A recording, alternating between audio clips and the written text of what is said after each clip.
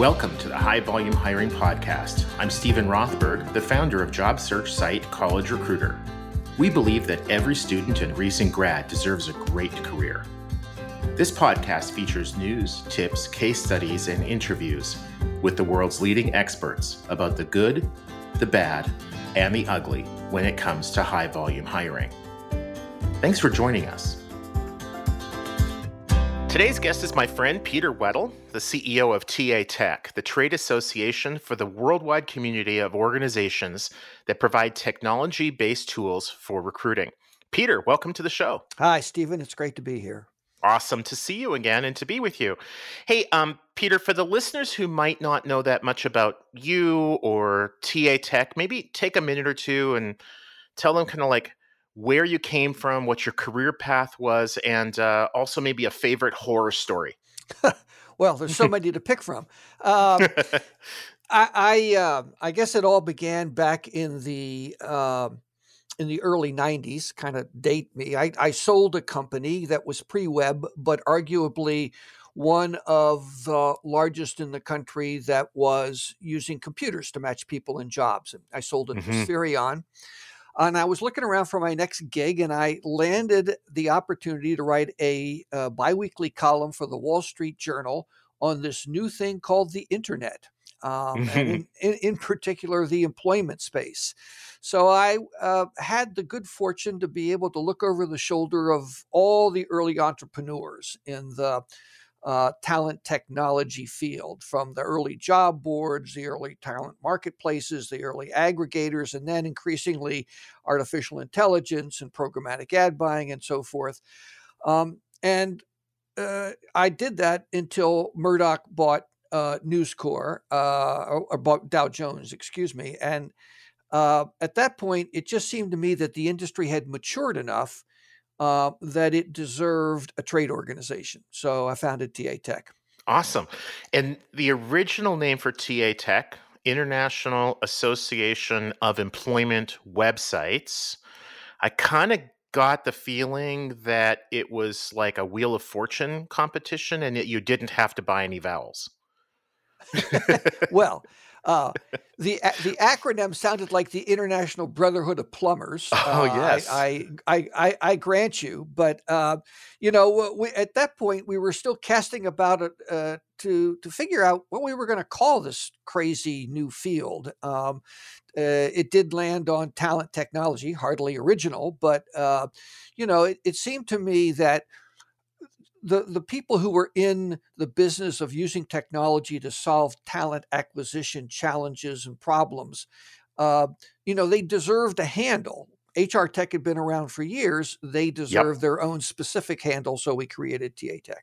Yeah, and TAtech is a really great, much shorter way of describing it. Rolls off the tongue. I think everybody knows what you're referring to. So it was a really good name change, and you're right. It's organizations like the company that I founded, College Recruiter. Yeah, we fit into HR Tech, but more specifically, we fit into TAtech. So it's sort of it's a much more it better aligns with what we do. What are some of the other kinds of organizations that belong to TAtech other than job boards? Well, more recently, we've had a lot of new members in programmatic ad buying platforms, conversational AI and chatbot solutions, CRM platforms, recruitment marketing companies. We've always had a presence in the ATS segment of the market. So virtually any organization, principally companies, but also associations in some cases, that use technology to provide a product or service for employers. Okay, cool. So, yeah, man, that really runs the gamut. They're right, assessments, ATS, chatbots. There's so many that fit into that. Yeah, and now we're pushing the envelope. We're looking at blockchain and Web3 and really new kinds of technology altogether. So it's never a dull moment. Yeah, anybody who says that there's no improvement or evolution in this space, all they have to do is just come to one of your conferences, and I think they'll be floored within about the first 10 minutes. Um, so, a mutual friend, somebody that I greatly admire, somebody that I know you've worked with a lot over the years, Madeline Lorano, published some work recently for her company, Aptitude Research. That, boy, there was a statistic in there that I kind of looked at it and was like, seriously? But she said something to the effect of that 48% of recruiters are satisfied with their talent technology stack. So, you know, a slight majority are not satisfied with their own tech stack. What's going on? Why do you think that is? Well, there are, a host of factors, but I think two are most important, and they sort of focus on the beginning and the middle of the buying process, if you will. In the beginning, oftentimes companies don't have a clear goal in mind. Why are we buying this technology? What are we trying to accomplish? What KPIs are we trying to achieve? What problem are we trying to solve? And if they don't have that clear goal in the beginning, people are going to be disappointed when it comes on board because it's not going to do what they expected it to do. Uh, but the other problem, and I think probably the more significant one, is problems with implementation. There was some research done by Forbes, which found that the dirty little secret of the IT department is that 50% of IT projects fail.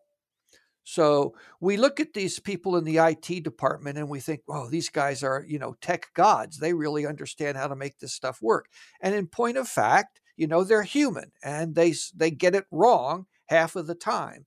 And the research revealed that when you probed the causes for implementation failures, only 3% of the time was the cause a, a technology deficiency, a problem with the product.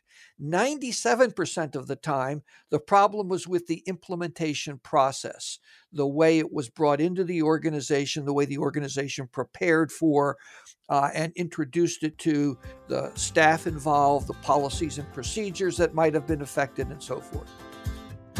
We'll be back right after this break. Imagine how fast we could solve the world's biggest problems if more SaaS startups would gain traction sooner. Welcome to the Tech Entrepreneur on a Mission podcast. This podcast is dedicated to sharing experiences from B2B SaaS CEOs who are going above and beyond to deliver change that is noticed. You will hear their secrets and learn what is required to build a SaaS business that the world starts talking about and keeps talking about, and how to overcome the roadblocks to do so. Welcome back to the High Volume Hiring Podcast. So, you know my wife well, Faith Rothberg, and she's the CEO of College Recruiter. She comes from a technology background. She graduated from college. She worked as a computer programmer for Ford. She was in management information systems consultant for KPMG.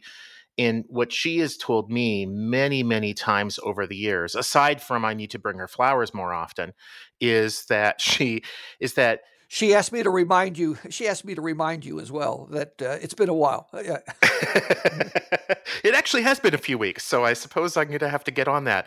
But one of the things that she really helped me see is that IT is one of those fields where you have to be perfect every time. That there's no room for error. Sales, business development, customer support, you can make mistakes and then make up for them and just apologize, make good and whatever. But you have any errors in IT and it's just kind of unthinkable. And I know that the developers who work for us and the tech folks, people who work with technologists that are listening to this would agree that, man, if there are 100 steps to implementing a new technology solution, you have to get every single one of them right in order for that to work. So I guess I'm not really all that surprised at that 97% number.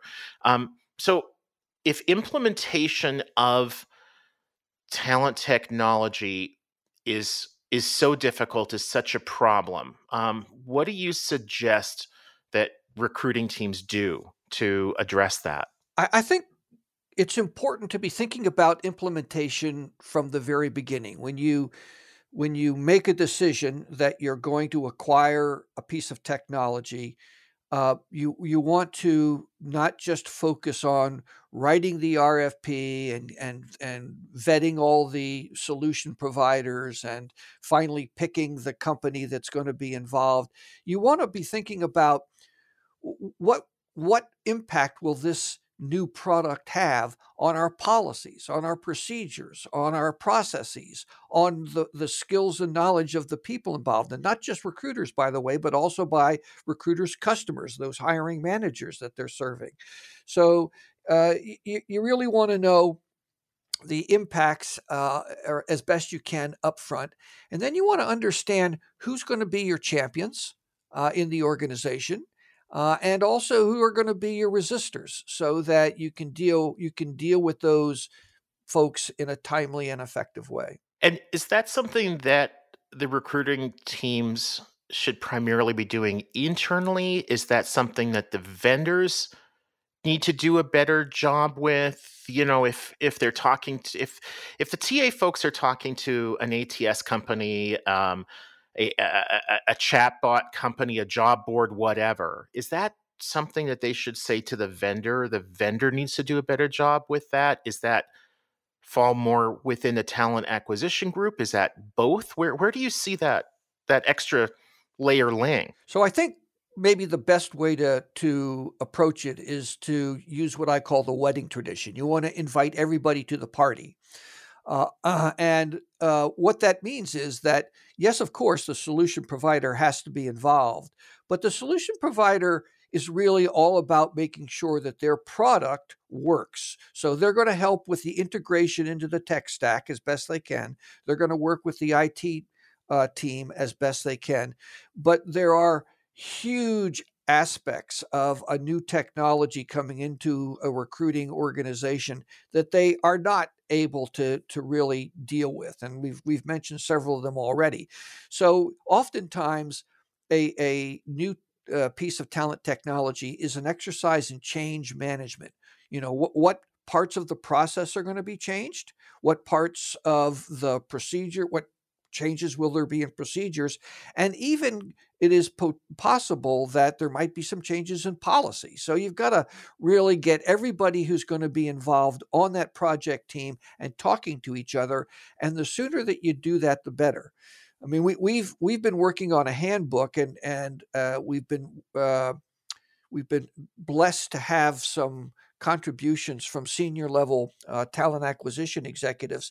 And one of the things that they pointed out was that it's very important to have the compliance team involved from the very beginning. Now, that's not somebody you would typically think about in a new technology acquisition, but you want to make sure that the compliance team is represented not only on the acquisition part, to make sure that the product coming in no way upsets, derails, interferes with the company's DE&I goals, but also that its implementation lives up to any representations that were made about what the product can or cannot do with regard to compliance. You mentioned DEI. I can absolutely see how, from a compliance standpoint, there are some real hot button issues there. We want to make sure we do this and not that. I think another example would be privacy.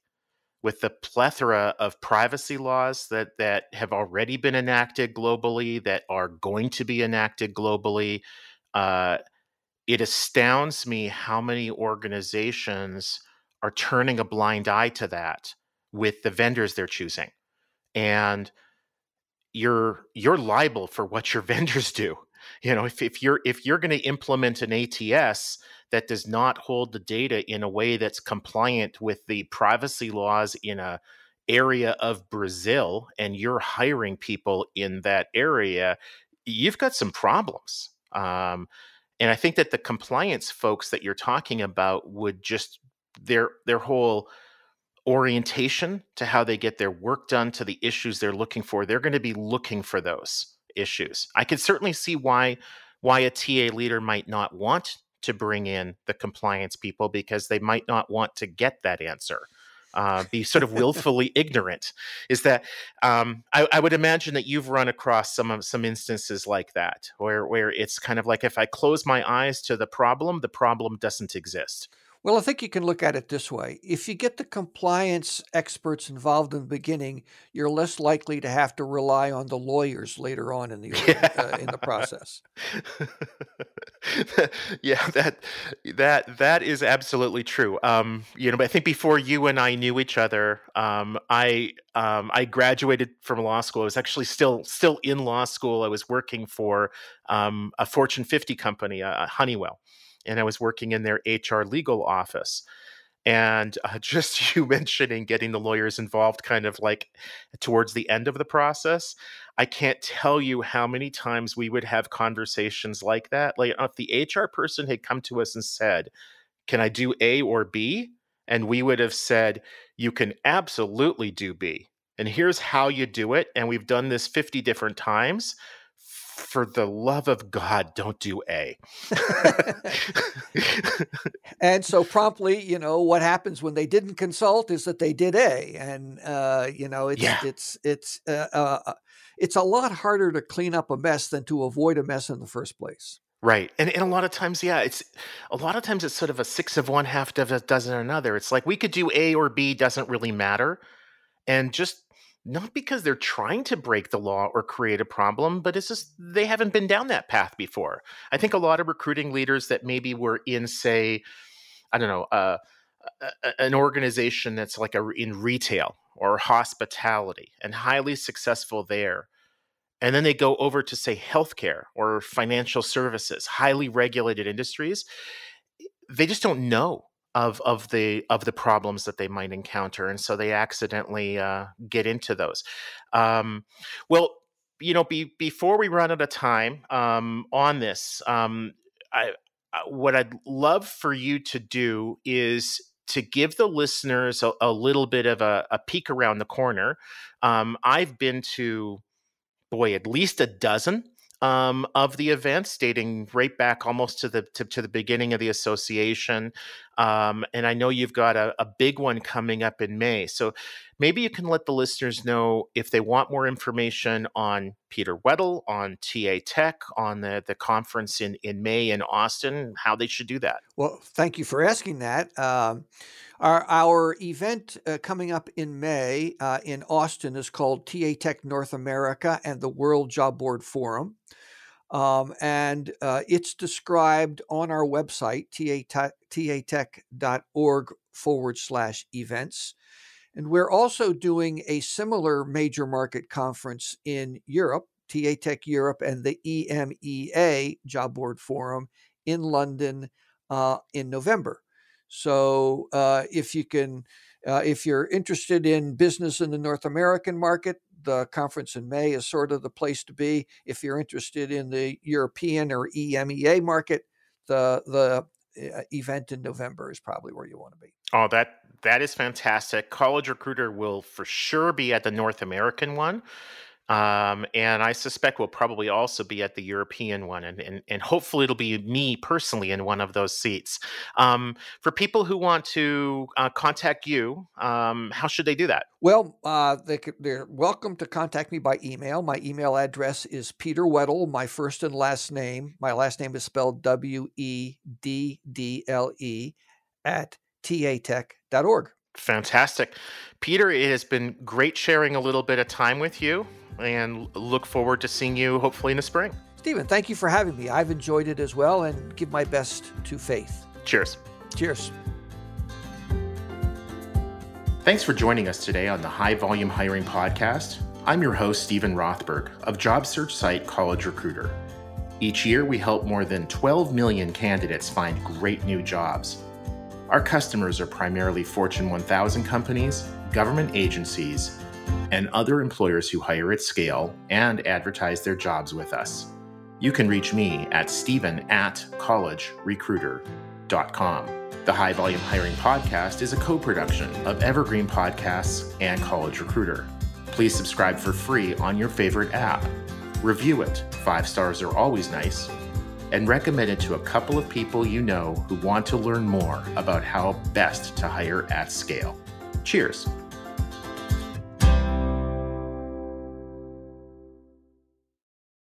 Hi, my name is Sarah, and I want to tell you about my podcast called Can I Offer You Some Feedback? I'm a business consultant and executive coach with over 20 years experience in change management, leadership development, and naturally providing feedback to high performers. My podcast is for those of you who have a complicated relationship with feedback, whether giving, receiving, avoiding, or seeking. Feedback is essential for our development. In each episode, you'll hear from real people across industries with their ideas, perspectives, and best practices on feedback.